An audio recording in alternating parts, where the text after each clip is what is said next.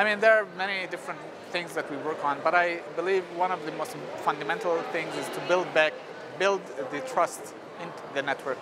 One way of doing it is to ensure that the networks are trusted, the way they deal with your data, with information, with access.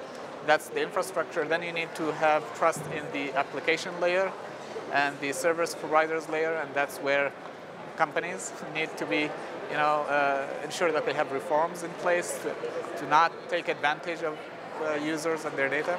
And third is policy.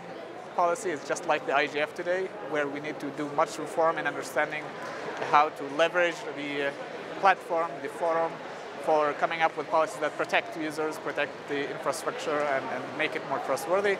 And finally, I'd say the end users. End users are often neglected in this process. So what needs to be done is raise awareness, create more grassroots attempts to explain what the internet is and how it can be used for the betterment of society at large.